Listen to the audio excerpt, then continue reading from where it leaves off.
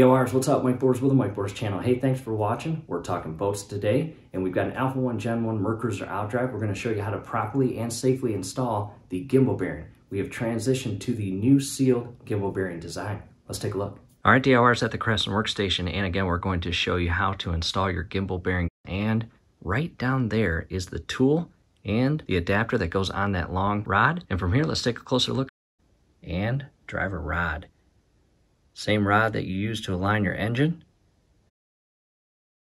I'm going to apply just a little bit of high performance extreme grease, which I'll have a link down below in the comment section as well as description section on where to purchase this. All right, DIYers, at the garage where the boat is, and again, we are going to install a brand new sealed gimbal bearing. Let's head to the back of the boat and get started.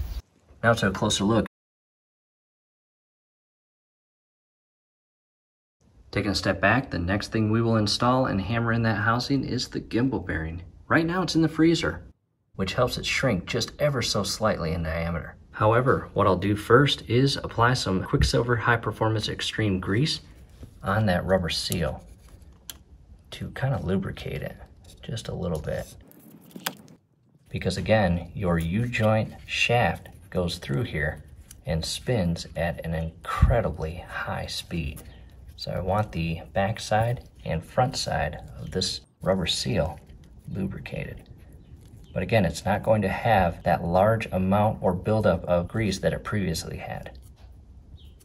And I feel pretty comfortable with that. Again, the back side, front side, and inner portion that the yoke shaft slides into and rotates in. In addition, some people do this, some people don't. I'm grabbing just a tiny bit of grease, and I'm going to grease the inner housing that the new gimbal bearing will go into.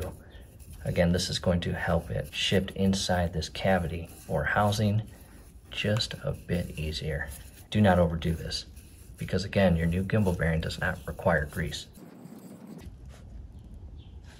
Brand new lubricated and sealed gimbal bearing in hand, very cold, basically frozen. It was in the freezer for several hours. And again, two extremely important items to take into consideration before positioning this in the housing. Number one, the yellow dot has to be at the 10 o'clock position. And number two, the opening or gap on the rotational inner race must be aligned with your grease hole per the service bulletin and manual. So again, be ever so careful as you install this. 9 o'clock, maybe 10 o'clock here, 11 o'clock, and 12 o'clock. Do your best to get it in as straight as possible. From here, I will grab the adapter specifically machine cut and designed for your gimbal bearing and slide that in place. Now to the driver rod. As shown here. I'll shift the camera just a bit, and I will begin hammering this in with my 2-pound Tecton hammer.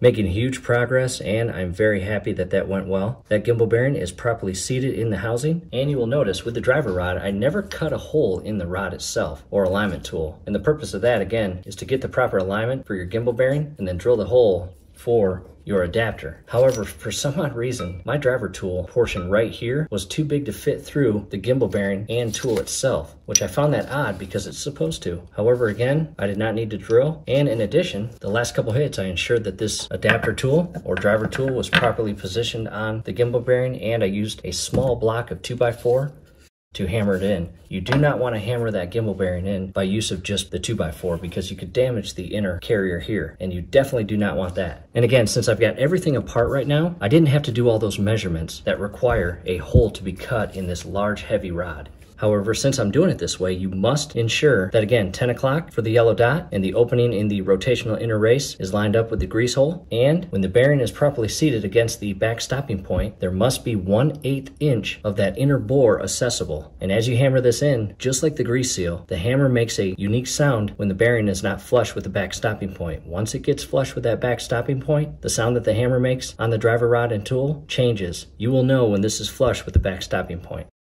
Now to a close-up of the inner housing and bearing. As you can see, it's a little sweaty because it was frozen. And this portion right here, this inner bore, must be 1/8 inch available or showing after you install this gimbal bearing flush with the back stopping point in there. Not this housing, not the next step up, but the third step up where I've got those grooves that the previous gimbal bearing made as it came out. So again, 1/8 inch must be accessible. So if you do not have 1/8 inch accessible, you are not flush with the back stopping point, and your gimbal bearing must continue to be driven in until it meets that back stopping point. Taking a step back, now we will transition to the starboard side. We are going to remove that grease fitting and install the brand new set screw. From here, I've got the camera repositioned on starboard side. Again, here is the grease port fitting, and you've got a plastic cap. Just carefully pull that off, and it exposes your grease port. And just carefully pull this off as you see here. Set that aside, and in our case, a 5/16 socket fits perfectly on that grease fitting. And it's not that tight, which is nice.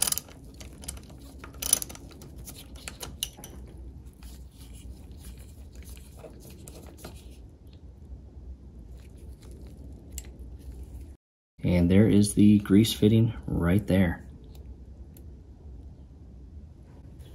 Grab a paper towel, clean up that little insert slightly, not too dirty. Now to the brand new set screw. Again, here's the part number, and we will remove it from the packaging. New set screw is out of the packaging. This is a security set screw, and I'll show you what I mean by that. If you grab your normal T20, you can see that there is no hole. It's a solid piece or bit. And the T20 security has a hole in it, as you see there. Because again, this is a security set screw and it has an internal pin. Check that out. And in order to screw this in, you have to have the T20 security bit with that hole in it. And they add this security screw to alleviate mechanics down the road from just assuming that you have a grease fitting and attempting to add grease to the system. Next, the service bulletin and manual state that you need to apply perfect seal or gasket sealing. In our case, we're using this right here, which, believe it or not, is the exact same product that we applied to the drive shaft oil seals during the outdrive upper unit rebuild. And I applied just a little bit in the thread.